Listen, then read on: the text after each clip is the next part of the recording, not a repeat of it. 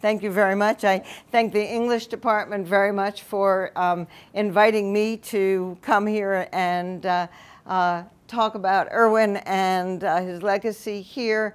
And I thank all of you for coming to join us to celebrate the life and legacy of Erwin Steinberg, along with Erwin's family. So Erwin's son, Alan, and daughter-in-law, Patty, would you stand up and I welcome Erwin's son, daughter-in-law. Thank you. And a heads up to you all, at some point or another, everybody in the room will be standing up. Right? But Erwin was, as you've heard, a literary scholar, an expert in James Joyce and other 20th century writers, and I am so glad that we talked about that, because that's not my expertise at all. Erwin was also a visionary administrator in many positions here at Carnegie Mellon, and I thank you very much for talking about that, because again, that's not at all my expertise. Erwin was also a scholar, a practitioner, a teacher of plain language and technical writing, and that is my expertise, much of it learned from Erwin, and that is what I'm going to be spending about the next hour, I hope interactively with you, talking about Erwin's life. As David said, 60 some odd years. This is Erwin, if you will, of professional life, from starting in 1946, just after the war, as a teacher here, until, well, yes, he retired, but did he really retire? Until his passing last year. Now, I came into this story in the late 1970s, and so I want to start there, and then after talking a little bit about how I got together with Erwin and CMU, and Karen gave you a little bit about this, how AIR and Carnegie Mellon got together over the document design project, I'll go back in Erwin's life to the period before I was involved in plain language and technical writing, and then we'll come back to the 1980s and bring the story up to date. So I got involved, as Karen explained, I'm a linguist by training. I did a very esoteric graduate degree. I didn't end up with an academic job, because in those days it was very difficult to get to when I married a graduate student who got a academic job. And so I was in the Washington, D.C. area, and ended up at this not-for-profit think tank world, that American Institutes for Research, AIR, and I actually had been for several years before that at a few other similar organizations doing work on policy related primarily to bilingualism, to how do we teach students and adults whose native language is not standard English. But I really wasn't a plain English specialist, and I don't think I'd really heard about technical writing, even though I'd probably been doing a lot of it. But I was at AIR. In 1977, the Commission on Federal Paperwork came out with a series of reports, and one of the major recommendations in that series of reports was, as you can see, language should be simplified. Require simple language. Well, there was, at that time, in the Department of Education, in the research branch of the Department of Education, a group of people, PhDs, actually some of them were linguists, some of them were reading specialists, and they began to think about the issue of why do so many people have trouble with government documents? And why are government writers so bad at writing government documents? Why can't we have decent documents? Somebody should go out and study this problem. And so they put out a request for proposal for what they named the Document Design Project. And their request for proposal said that this project would have three major themes. One was research. Go collect all the research from as many different disciplines as you can find that would speak to the problem of poor writing. And where you find there is no research, go do some. Do technical assistance. That is, if any government agency wants to try to do plain language, help them so that we create model documents for the future.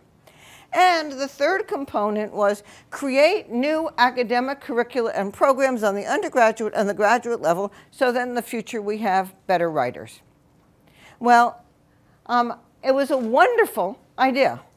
And this was also the same time, much earlier than many of the people in this room, that Jimmy Carter became President of the United States. And Jimmy Carter believed in public participation in government. He believed in plain language. He thought that everybody should be able to understand everything the government produced and understand well enough to participate in government processes.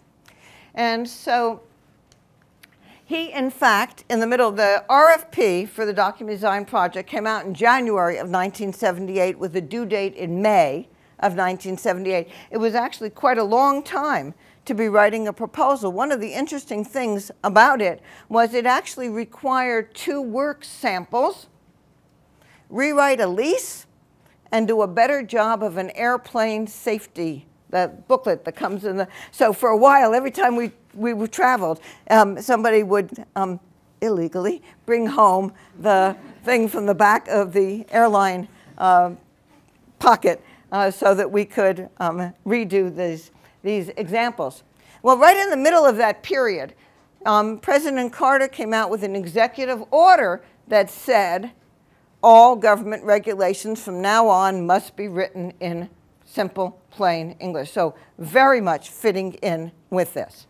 Well, as I say, I was at, as Karen explained, I was at AIR at the time, as I say, doing policy issues related to language issues, a linguist, but I was a very strange person at AIR because AIR is primarily a psychology firm.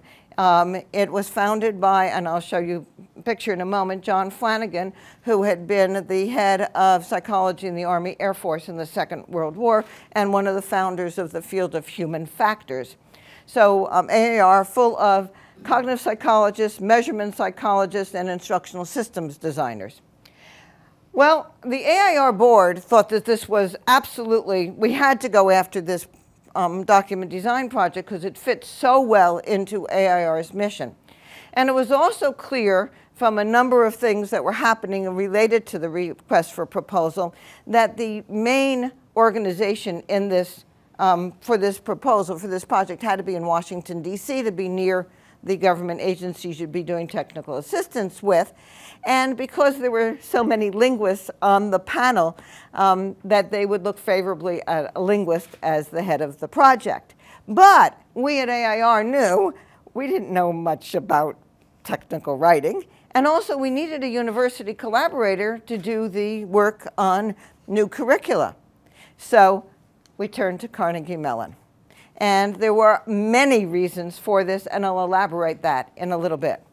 And then when we were together, Erwin and Lee Gregg, whom I will come to again in a moment, and we at AIR got together to plan this proposal. We realized that we actually didn't have the practical experience in designing new plain language material that some of the people who would compete with us for this project would have. And so we went and had asked to join our collaboration a very prominent New York design firm, Siegel and Gale. And as a collaboration, we turned in the proposal for the document design project on time, actually with about 3 minutes to spare, because I'm the one who drove like crazy down to the place where they had to go in, to the document design for the document design project. And the reason I'm spending so much time on this particular project is because it really was the heart of beginning a lot of things, both at CMU and at AIR. But why CMU? Well, many, many reasons. The first is actually AIR is a Pittsburgh firm. It actually, John Flanagan was at Carnegie Tech, and he started AIR in Pittsburgh. In 1978, there still was an office in Pittsburgh, someplace very close to campus here, although between its founding in 1946 and the time that I'm talking about in the late 70s, John had decided that the headquarters for AIR had to be in Washington, D.C. because needed to be near its primary funding sources. But John didn't want to live anymore either in Pittsburgh or in Washington since they both had winter, and he took himself to Palo Alto and somehow got the powers that be in Palo Alto to allow him to build 3 magnificent Japanese-style buildings on the top of a hill in a residential area of Palo Alto. But again, AIR had very strong Carnegie and Pittsburgh connections. Secondly, Erwin was here, and there was already technical writing here. There was already plain language. And third, there really was a willingness here to work on those new curricula and start new graduate programs. And I'll come back to this and to Dick, who is here. CMU was known for its interdisciplinary programs and for being willing to collaborate across departments. So Erwin in English and Lee Gregg, then head of psychology, were quite willing to do this together. And of course, there was research going on here. Dick Hayes and Linda Flower, who are both here. Dick, Linda, I know you're here. Linda, we're already doing the most relevant research that I could think of on writing, actually thinking about the cognitive understanding of how writers work and how readers work. And I want to emphasize that because it was so important to us at AIR, being a research-based firm, to me, even though this was not my original field, to come out of a research theory-based world. What was the measure of plain language for many people at the time was a readability formula. That is, you count the shortness of the sentences, you count the shortness of the words, and you get a number, and if the number is good, you're happy. And to us, that wasn't what it was about at all. And I knew that to our funders, that wasn't what it was about at all. They named it the Document Design Project. They meant design in the large, and that is the whole notion that what we're trying to do is create a successful communication. We're not worried about a readability formula or a number. We're worried about what is the research and theory behind doing better. And so, yeah, that was fabulous. And there was Lee Gregg in psychology, and Erwin and Lee Gregg put together a symposium on research in writing that resulted in this 1980 book, Cognitive Processes in Writing, and I'm going to show a picture of Linda and Dick's work from that book a little later in our time together. Unfortunately, Lee Gregg passed away I assume quite young, but in that time period in the early 1980s. And we got the project, and we started to work together. And I know you probably can't read that. But this is the program from a symposium that Erwin organized in 1980. Linda Smiley, I remember the symposium, but thanks to Karen Shriver, who helped me a lot with this talk. She had it in her archives. This is so fabulous because here are Dick Hayes and Linda Flower talking about their research. Here am I with a fellow colleague from the Document Design Project from AIR, Vita Charo, who was also a linguist. Here is Andy Rose, another one of our AIR team, a cognitive psychologist. Here is Melissa Holland, another one of our AIR team, also a linguist. Here is Erwin chairing the session on legal communication. So there was a session on basic research, that's where Dick and Linda's paper was. On applied research, that was where most of the AIR folks were. On design communication, which were actually some colleagues of Alan Siegel's. Legal communication, because one of the major things was legal documents into plain language. And here was our third party, Alan Siegel. So that's showing you how we really collaborated on the document design project. And for me, again, I was project director of this great collaboration with a background that had really nothing to do with plain language and technical writing. And I learned most of it on the job from Erwin and Dick and Linda and other people who had been working in the field. Well, I want to take us back now, giving you where I came in, and take you back in Erwin's life that I actually have learned most of about in the last few weeks. And then I'll come back forward and talk some more about the document design project and the centers which came out of that, and then bring us up to date. So Erwin was teaching in the 1950s, again, long before your time. Carnegie was several different schools.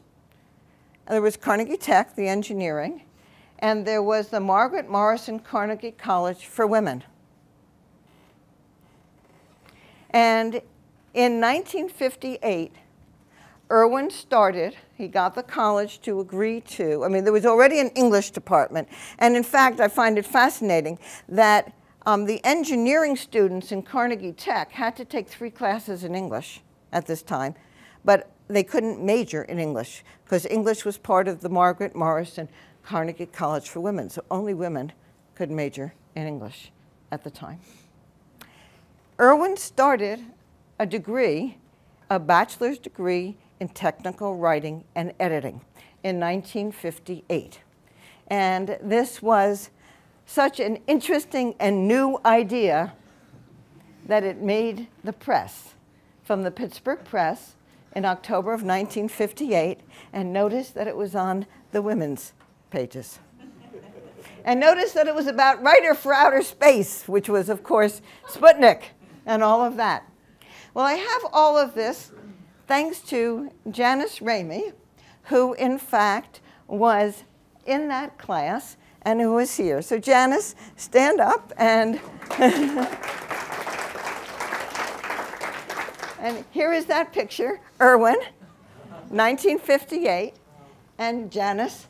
The start of a fabulous program and a terrific and successful career that Janice has had, and also being very active in the local chapter, the Pittsburgh chapter of the Society for Technical Communication. And this may, in fact, have been the first undergraduate degree major in technical writing. The Carnegie Mellon website claims that it is. I find it interesting that in 2011, someone whose name escapes me at the moment, who wrote the article in Technical Communication. There was an article in Technical Communication, which is the journal of the Society for Technical Communication, in 2011 about the history, the early history of technical communication. And it mentions Erwin, has a copy, in fact, of this picture, in the article, but also says that 2 years earlier, in 1956, Simmons College in Boston started a major in technical writing and publishing. Now, was that 2 years earlier a first degree? I'm not sure, because apparently the Simmons College major was really an interdisciplinary. You had to major in technical journalism and a technical subject. So I'm not sure. But I also find it fascinating that these early degrees were in women's colleges. I mean, I'm a graduate of Bryn Mawr, which is still an all-women's college, so I come out of the same era of single-sex colleges, much of which has disappeared today. But I do find it very interesting, because all the technical writers out there in the workforce, or most of them at the time, right, were male. They were engineers who either liked to or had been forced to become writers of engineering reports. So Erwin, 1958. And Erwin brought to that, excuse me, Erwin brought to that major not only his expertise as a teacher of writing, of style, of grammar, but also his experience out in the work world, because he had been consulting with those mostly male engineers, teaching them how to write better at places around Pittsburgh, Jones and Laughlin Steel, Westinghouse, Alcoa. He was still doing that, actually, at the time of the, back where we started this story in the 1970s, because he involved me in some of the, as Chris had said, for herself, some of this consulting work. Well, in addition to bringing in the consulting, and in addition to starting this undergraduate major, he had a situation where he had a course and no textbook. So he wrote the textbook. And this is 1960, Communication in Business and Industry. And I love this picture that Janice Ramey did for me of the modern computer and the, 50-year-old book, because the book is as valuable today as it was then. We can look at this. For example, these are the titles of the first 6 chapters of Communication in Business and Industry. And they are, in fact, well, just what you folks are, I assume, teaching today. It's what I go out and do workshops and teach people. The first thing we have to do is understand the context of use, so the climate of business. Because we are based in rhetoric and cognitive psychology, we know that it's all about understanding the audience. So considering the audience is the second one. Plain language isn't necessarily about short sentences and short words. It's not about prescriptions, but it definitely is about writing concisely and not wasting your prose. No wasteful prose. It's about writing in a way that your reader is going to understand, because understanding that your reader is an active participant in any active communication. So no jargon. Define jargon as your internal language that your outsiders don't understand. That plain language is about writing within the context of the situation and the day, that an awful lot of what we deal with when we deal with particularly government writing, legal writing, that isn't plain, is because it's a usage that's hundreds of years old and isn't the way we do things today. And getting down to very specific guidelines, what are we up to now? Chapter 6, one of the hallmarks of plain language is taking responsibility and writing with the active voice. And in that same chapter, Erwin talked about what he called diluted verbs, what out of linguistics we call nominalizations, which is a horrible nominalization, right? As in, you don't take a good verb or a good adjective and turn it into a noun. So here we are with the same plain language we are teaching today. In fact, here from another place in the 1960s book, how many of us today are writing lists like this for clients and colleagues, right, to put into style guides? It's the same, isn't it? And I love this out of the book, the writing process. Determine real purpose. Gather, select, order, check against purpose, write, recheck against purpose. Last night, I spoke to the local chapter of the Society of Technical Communication in a talk I call Purposes, Personas, Conversations, because I am still find that the greatest need of the people who invite me to give workshops, and these are primarily for people in business, in government, who are subject matter specialists, scientists, otherwise, who are not trained plain language writers. The problem is they don't plan. They don't think about the fact that all writing in the workplace is meant to achieve something. And that the first question you have to ask is, what am I trying to achieve through this writing? Real purpose. Erwin knew about it in 1960. So let me now come back and talk about what happened further in the document design project. And as I said, the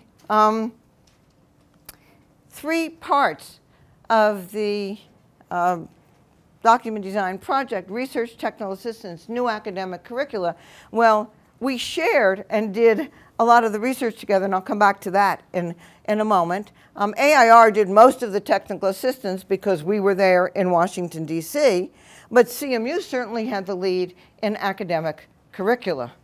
And in fact, by the time the document design project started in the very late 1970s,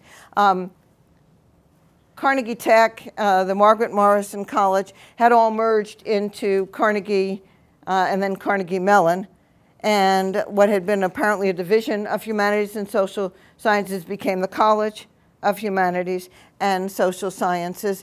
And the English department absorbed the technical writing in 1978, creating, in fact, a new bachelor's degree in professional writing, right? Just out of curiosity, anybody in the room hold a bachelor's in professional writing from Carnegie Mellon University? Stand up, stand up, stand up. Come on, stand up, stand up. People are going to stand. People are going to stand. For us. 2 weeks. Oh, that's okay. That's okay. Oh, wonderful, wonderful. You count, you count. You will, in a few weeks, be graduates of the, right? And, but the primary things so that existed before the document design project came. But in the document design project days, what happened was Richard Young came to chair the department. Richard? Everybody? Richard Young. And Richard really believed in what, I mean, Erwin was here, right? But Richard really believed in what we were talking about and doing. And out of that came the 3 graduate programs, the Masters of Arts in Professional Writing, the Master of Arts in Rhetoric, and the PhD in Rhetoric. So how many people in the room hold a Masters of Art in Professional Writing? You get to stand up. Okay, great, okay. And some people may stand up several times. So how about Master of Arts in Rhetoric? Okay, and how about PhD in Rhetoric? Okay, okay. So all of you are in some way Erwin's legacy, and Dick Young's legacy, and from all the other professors whom you have here.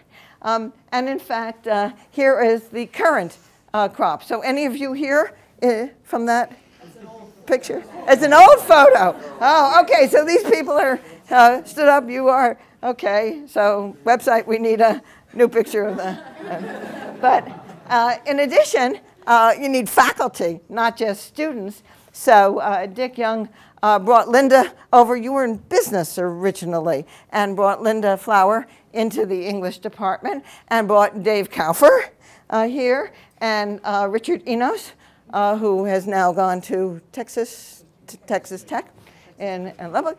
And over the years, of course, more faculty in the English department, in rhetoric and professional writing, but also, because this is such an interdisciplinary world, linguistics, and now I understand there is a new collaboration with design. So there is a degree, a master's degree in design and writing, because another really important point is that our joint view of plain language and technical writing has always been not just language, but visual. That information design is as critical a part of plain language and technical writing as the writing part has been. And again, I think that really separates the Erwin and Carnegie Mellon and Ginny and AIR view of plain language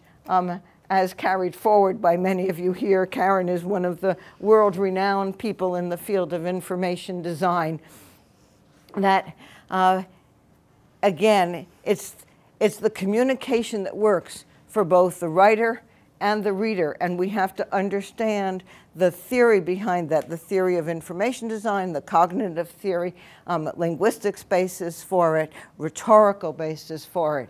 Very different from the view of plain language held by some other people. So everybody who is or has been a faculty member teaching with Erwin in this, you get to stand up and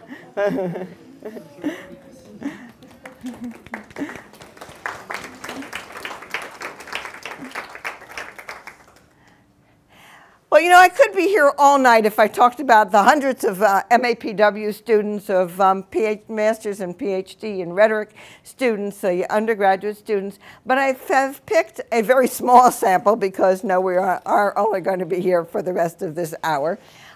But just to show you the, in some ways, Erwin's legacy. And we are celebrating Erwin's life tonight, and all of these people are part of Erwin's legacy, but they're also part of the, I want to also share that credit, or Erwin would be happy to share that credit with others of the people in this room.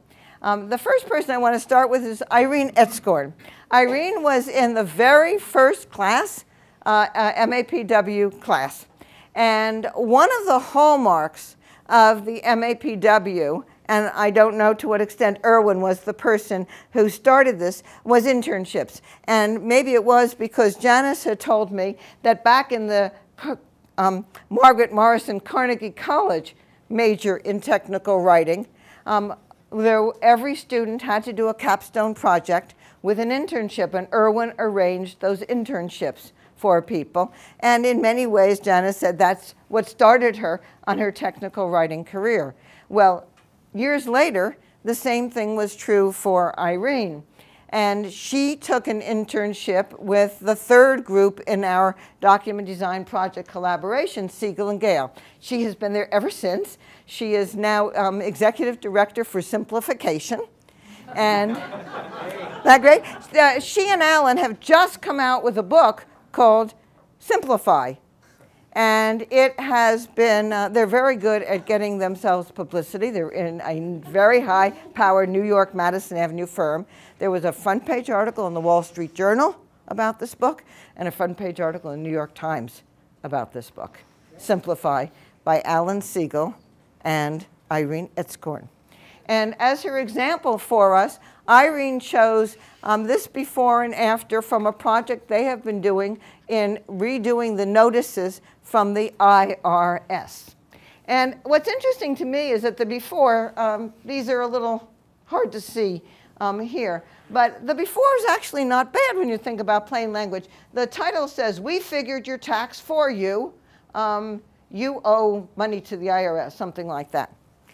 But the after is so much better information design. This still says, read me, read me, read me. Whereas if you get a notice from the IRS that tells you you owe money, what do you want to know? How much do I owe, right? And the next thing you want to know is, what do I need to do? That's plain language, right?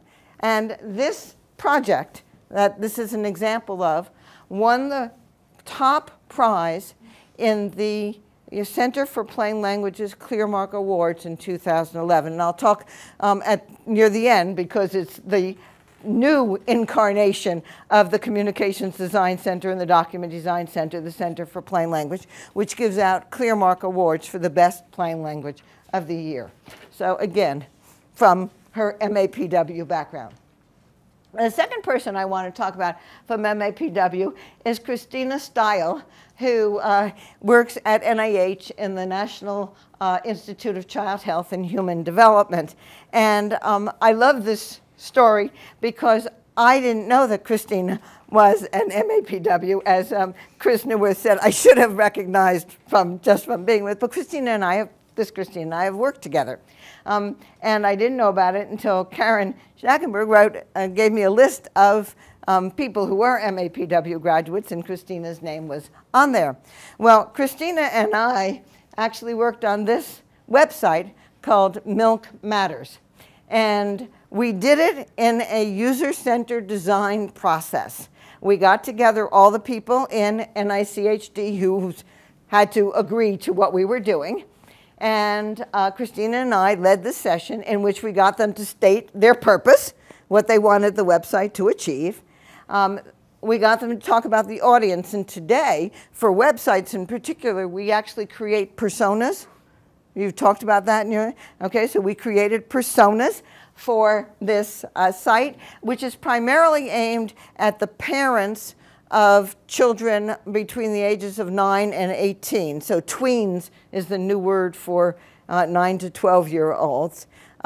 So parents, the purpose is get them to get their kids to drink milk beyond babyhood, to say, no, you don't stop drinking milk when you outgrow the bottle. And look at how conversational it is. Everything on this site is questions and answers, not buried in an FAQ someplace, but actually as the content of the thing. This site won a prize in plain language, won a plain language award from the National Institutes of Health, which actually has an active annual plain language award program. But when Christina wrote to me and I said I want to use Milk Matters because we worked on it together, she said, okay, that's fine, but I want to tell you another story because it has an Erwin story in it. And that is that after we worked together on this, and I'm a consultant, so I only got to work on a project, and I didn't get to work on all of Christina's projects.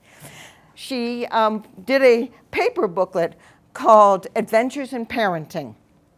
It's a guide for parents, kids of different ages, for different behavior, different problems, different situations.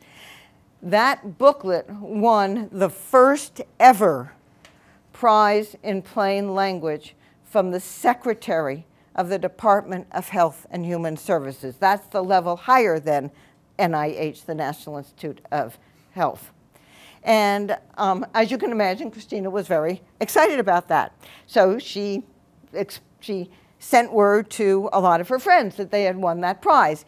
And she said in an email to me that one of her friends is a PhD student here. And I don't know if that person is in the room or not, or maybe has already finished the PhD in rhetoric, and that this friend mentioned in an English department meeting that Christina had just won this major award with her book about adventures in parenting, and that Erwin then, the very next day, sent Christina an email of congratulations and asking for some more details about the award. And so Christina wrote back to Erwin and gave him some details about the story and said, I couldn't have done it without you. And Erwin promptly wrote back to Christina and said, well, in 20 years of MAPW students and hundreds of MAPW students, no one else has ever won that award before, so you should take credit for it. But he said, I'm happy to bask in your reflected comment.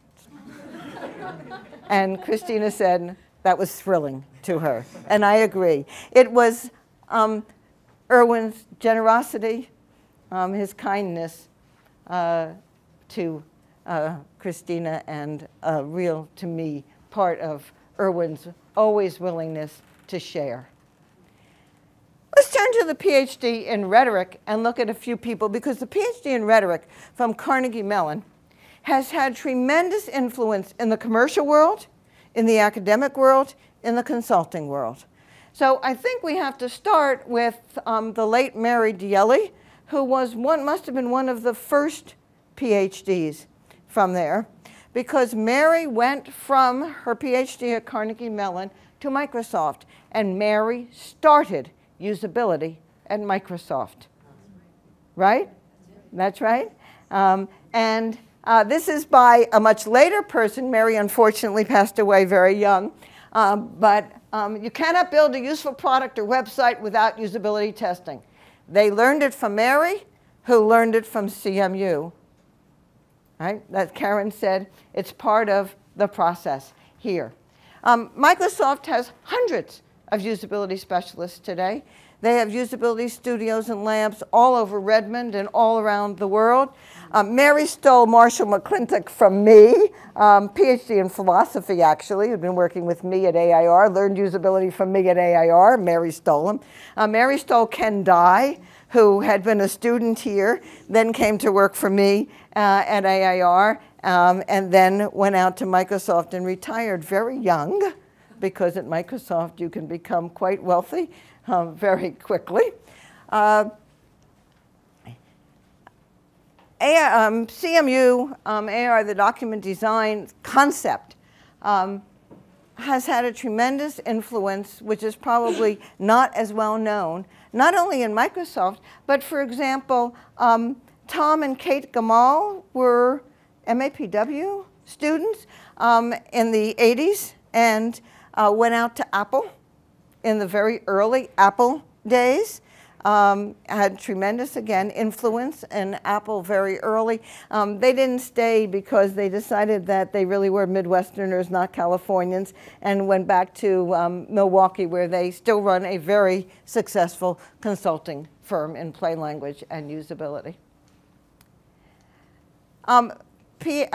The PhD in rhetoric, of course, the whole point is to produce other academics, and I think, to me, the canonical example of that, Pat Sullivan, who professor at Purdue. I still use Pat's dissertation in my workshops. Pat did, you have to remember, those of you who are digital natives have to remember that in the early 1980s, the computer was a new thing, and we didn't know how people used computers and computer documentation. And Pat did her doctoral dissertation on a study of people using a software and the manual for it. And what she learned in this study was no one went to the manual, no one read the manual first.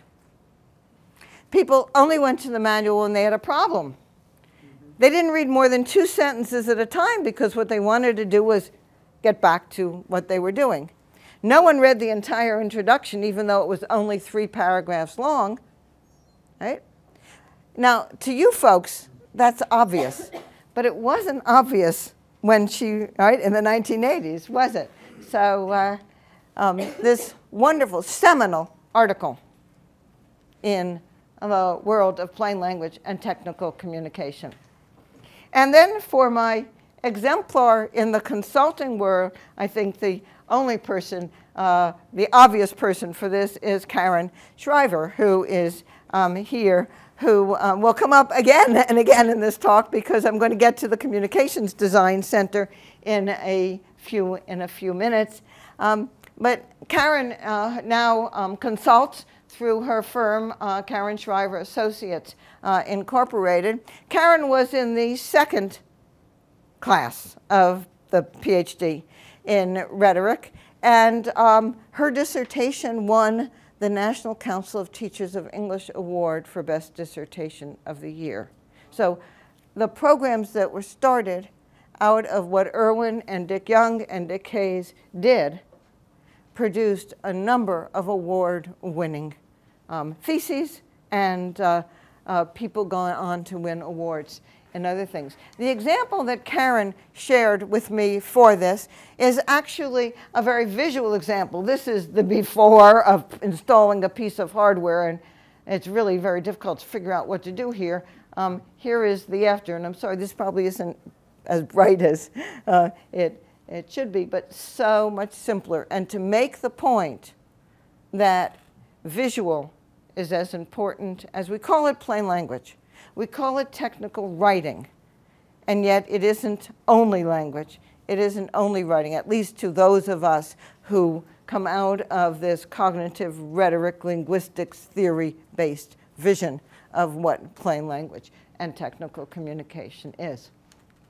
And of course, Karen pulled an awful lot of history, of case studies, of guidelines, of research into her book, 1997, right? Dynamics in Document Design. I'm sure a lot of you have read it. If you haven't, you really need to go and get it and read it. It really is classic in the field. And I do want to go back to the BA in professional writing, because that has also produced people who have gone out and influenced the world. For example, Saul Carliner, who was an undergraduate here and apparently did an incredibly interdisciplinary undergraduate in mixing technical writing and professional writing with many other things. Saul went on to do a master's in technical writing at Minneapolis and a doctorate in instructional design at Georgia State, and is now a professor at Concordia in Montreal. And Saul shared a number of articles. He's very prolific. In fact, Saul Carliner, this person, and Carol Barnum in Atlanta were the editors of the volume that Karen talked about. My article on Understanding Readers is the first article, the first chapter in that book that Saul and Carol edited. And Saul shared a couple of articles with me for this, but I picked this one because it is so Carnegie Mellon to me. A three-part framework for information design: physical, cognitive, and affective. I mean, right? This is what he learned at Carnegie Mellon. This is part of Erwin's legacy. Saul also is a connection to the professional society. When Erwin was starting the technical communication major at Margaret Morrison was just the same time that a number of very small different professional groups of technical writers, technical editors, again, almost all male, joined together and formed the Society for Technical Communication, which is more than 50 years old now. And Saul is a past president of the Society for Technical Communication. And in fact, another MAPW graduate who is in the room today is the current president of the Society for Technical Communication. Alan Hauser, stand up and...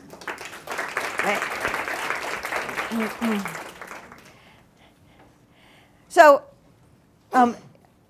what Erwin was part of starting, and not entirely Erwin, lots of other people here, but what CMU started and still does today in those graduate programs, tremendous influence. They were part of the document design project.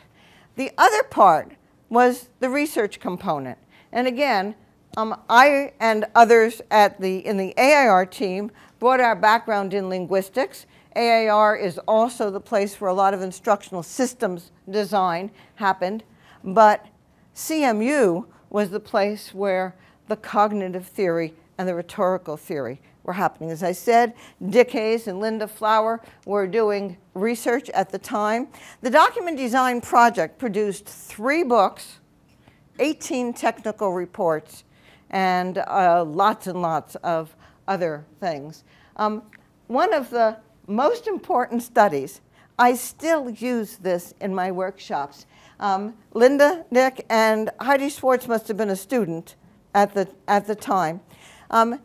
Dick and Linda were doing studies using the Think Aloud protocol, which is also a Carnegie Mellon, right? Erickson and Simon at Carnegie Mellon, although I have to say what we do in Think Aloud in our usability testing today isn't really an Erickson and Simon Think Aloud for the most part, but it does derive from that.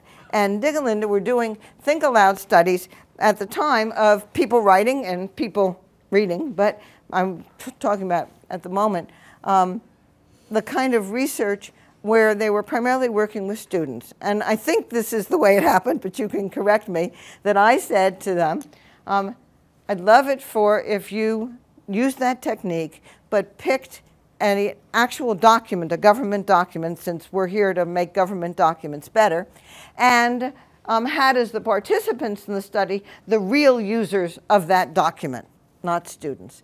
So they picked a government regulation and had as the participants in the study the folks in the Pittsburgh office of that government agency, that is, people who have to interpret this regulation to people outside, and the people outside who had to comply with it.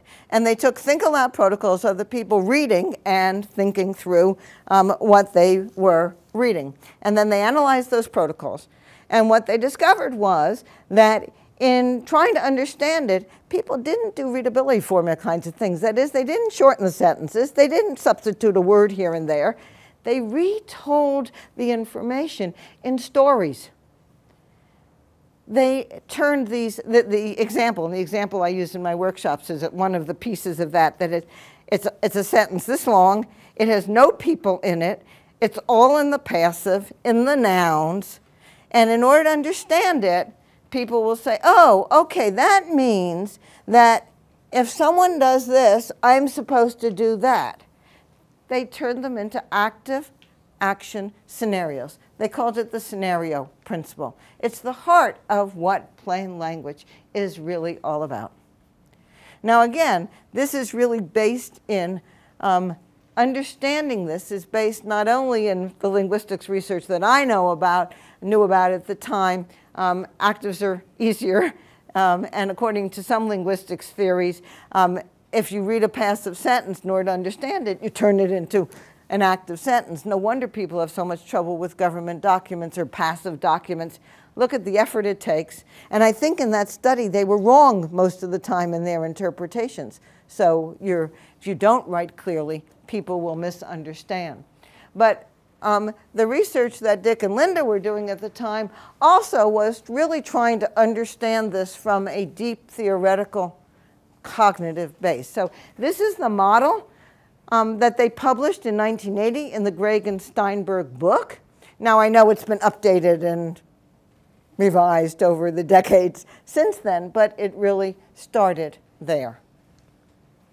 So if we move then in our last little bit of time together here to bring plain language, Erwin's life, technical writing up until today, out of the document design project, both Carnegie Mellon and AIR started centers that went beyond the government project that was our original funding. We called it AIR, we called our center the Document Design Center.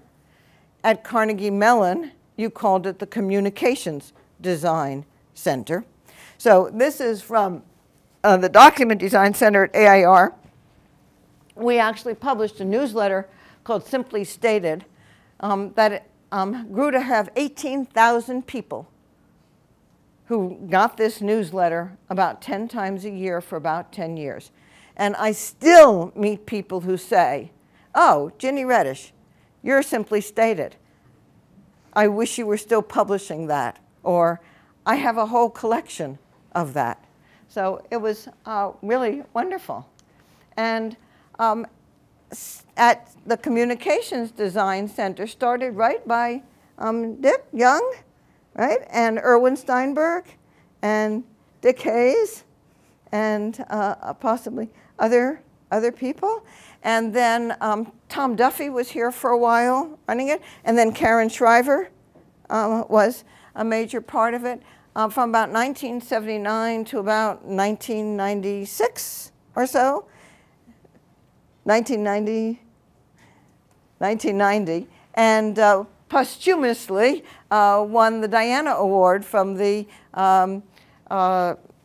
Society for the Design of Communication. That's an organization that kept the same initials and changed its name over time. So from the ACM Society for the Design of Communication. But the Communications Design Center kept the technical reports series running, and here is Erwin and Pete Jones in a technical report describing the new graduate program. And one of the things that Karen Shriver did in the Communications Design Center was to make it very international, to broaden. It isn't just plain English, it's plain language, it's clear communication, it's technical writing globally.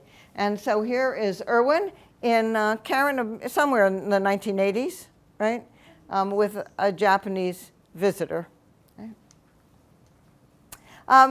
Now, what happened then, so the document design project ran for about 3 years in the late 70s, early 80s, and just as the money was running out, the time was running out for the document design project, even though we had started the two centers, the world changed. And it changed in two ways. In the government, Ronald Reagan became president, and one of his first acts of office was to rescind all of Carter's executive orders on plain language, because the Reagan administration didn't believe in regulations. They didn't want them to be clear. They didn't want them to exist. And they tried to do away with the Department of Education, which had funded the document design project. So the government was no longer interested, at least at that moment, in plain language. Well, the saving grace for us was that that was exactly the time that the personal computer emerged. And I'm not quite sure how it started in the Communications Design Center, but at AIR, our connection to that started because the vice president of IBM called me up and said, we're about to put a personal computer on the desk of every executive in America, and we have no idea how to talk to people like that. We only know how to talk to the systems people in the back room. So will you come help us talk to people like that? Well, again, you folks, born much later than that, probably have never seen a manual in which the instruction looked like this.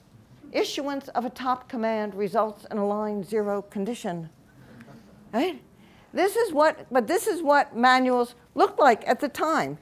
Nouns, right? Empty sentences, no people.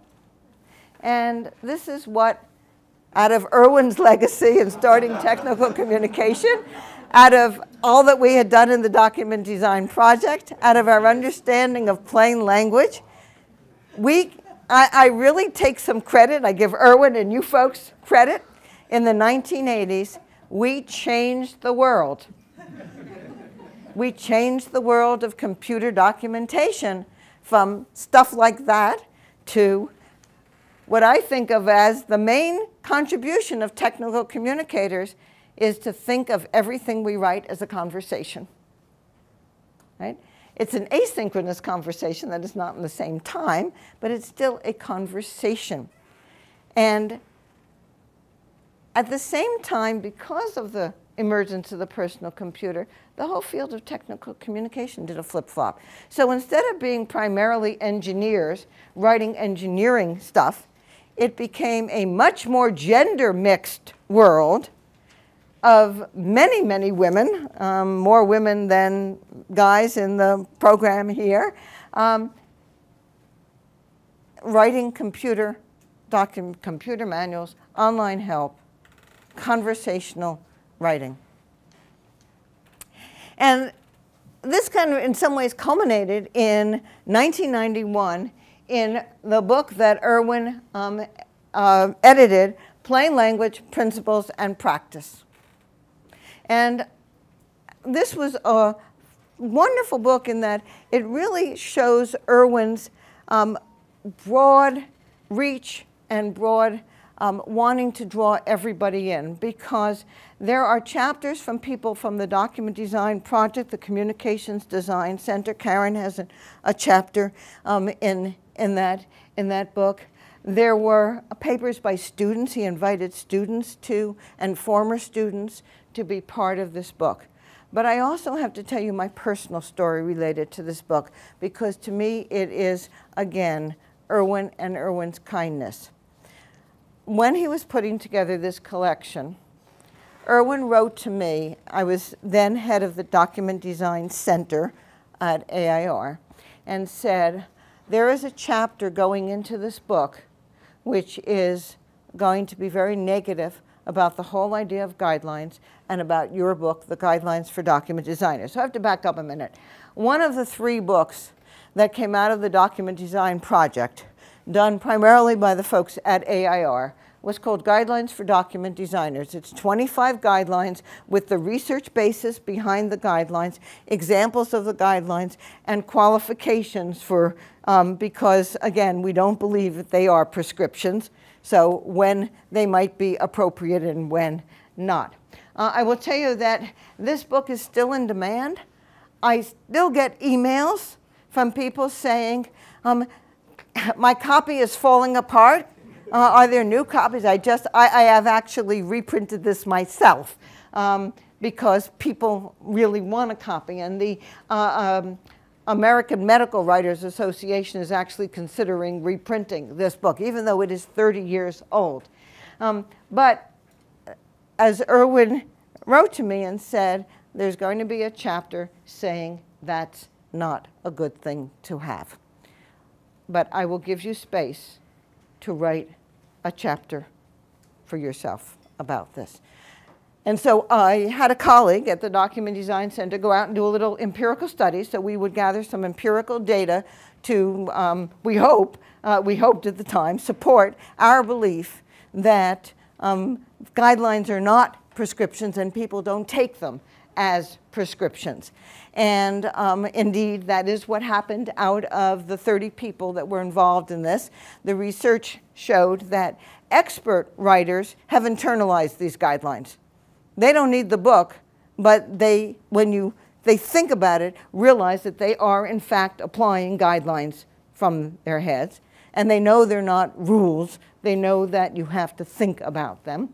And novice writers, or the main audience for this book, who were subject matter specialists who write but who aren't trained as writers, were very glad to have the guidelines because they didn't have them internalized. Guidelines aren't rules. They're advice, and they can conflict. And the folks who were writing the chapter for this book saying that the guidelines were bad had chosen as their way of proving their point, which I don't think proved their point, and I'll say that in a minute, by gathering examples of writing, of published documents that good writers had supposedly been involved in, and by showing that the final version of those documents didn't always follow the guidelines. Well, what we also found in our little empirical study, which shouldn't surprise any of you who've been out in the working world, the final version of any document is always a compromise, and very often does not reflect what the plain language writer would have done if he or she had controlled entirely the final product. So the fact that there were sentences in these documents that did not abide by every one of the guidelines in Guidelines for Document Designers, I don't think in any way proves that the guidelines are useless. And so, but again, to me, the really important point is that Erwin gave us the opportunity to write a chapter and to do this little study. And so let me take us very quickly, because we're almost out of time and I want to leave some time for people to have questions, to the later years of Erwin's wonderful long life and the life of plain language. Plain language came back again in the government under President Clinton. And Vice President Gore was charged with a project called Reinventing Government. And one of the aspects of reinventing government was, again, government should be able to talk to ordinary people. And so there was a plain language task force headed by a woman named Annetta Cheek, who was at that time in the federal government. And this task force is the origin of the website plainlanguage.gov. Well, Annetta very much wanted there to be, the Document Design Center was gone by then, the Communications Design Center was gone by then. I had left AIR. Susan Kleiman, who had taken over the Document Design Center and renamed it the Information Design Center, also was gone. AIR moved into a very different place, and they had kind of, I guess, lived their lives. So there was no center of plain language anymore. And Annetta really wanted to have such a center. Tried very hard to get me to run it, to get Karen to run it, to get Susan to run it, but we had done that. We'd been there already. And so Annetta retired from the federal government to run and create the Center for Plain Language. And Karen Shriver's been on the board, I've been on the board, Irene Etzkorn, whom you met several slides ago, has been on the board of the Center for Plain Language. And the Center for Plain Language gives out awards for the best plain language of the year, Clear Mark Awards, and also gives out Wonder Mark Awards for the worst language, as in we wonder what they meant by that. And somewhat to my sorrow, tonight is in fact the banquet and the annual giving out of awards, and Karen and I are here, and I'm very pleased to be here celebrating Erwin's life, and we will find out when we get back who won the awards this year. The crowning achievement of the Center for Plain Language is having been the advocates who really helped to pass the Plain Writing Act of 2010, introduced by Representative Bruce Braley of Iowa and Senator Akaka of Hawaii. It was passed. That was a pass of Congress passed the Plain Writing Act, and President Obama signed it. And it is fairly vague as a law. That is, it does not give guidelines for how to do plain language in the law. It gave the requirement of developing those guidelines to the Office of Management and Budget. And the Office of Management and Budget passed on that requirement for what would be the federal guidelines for how to do plain language to the folks at plainlanguage.gov. Although Annette had retired, there still is a federal plain group. And in fact, it now is composed of the people in charge of plain language. Every government agency has to have a person assigned to be in charge of plain language. That's part of the law. And those people now form the federal group Plain. The federal plain language guidelines, I will be happy to report to you, are really based on the work of Erwin Steinberg, everybody here at Carnegie Mellon, myself, and AIR. The definition of plain language in the federal guidelines of the United States are the goal of plain language is for users to be able to find what they need, understand what they find, and use what they find to meet their needs. This is my definition decades ago. They have taken this and adopted it. The federal plain language guidelines say the measure of plain language is a usability test and not a readability formula. Right? So this is part of Erwin's legacy and all of ours. And now, that's where plain language is today. Again, we have an administration that believes in transparency and plain writing. I will have to say that here we are still fighting the good fight. There's still plenty of people out there. There's plenty of work for you folks when you graduate. There are plenty of documents that still need to be put into plain language. But our definition of plain language has actually been adopted by several other countries as well.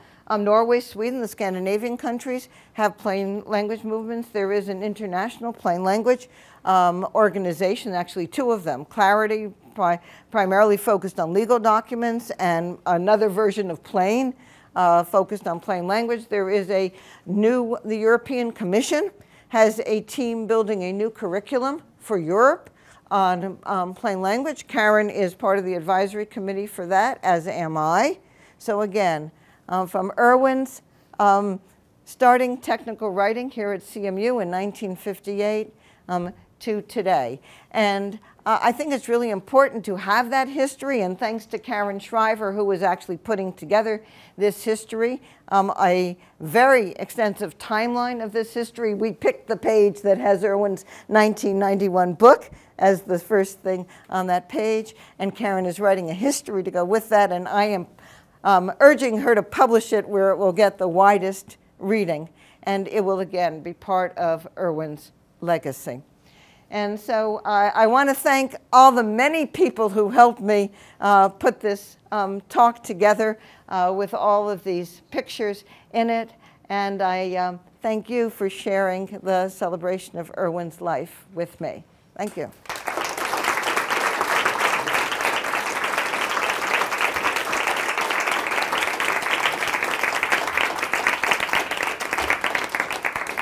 time for questions. I know we're all anxious to get to the reception, but any questions or not? Or shall we just go, Dave, shall we just go to reception? Any questions? We can always ask them out there in the reception too, if anybody has something. Adjourn and talk to Ginny informally and ask her questions one-on-one. Thank you very much. Thank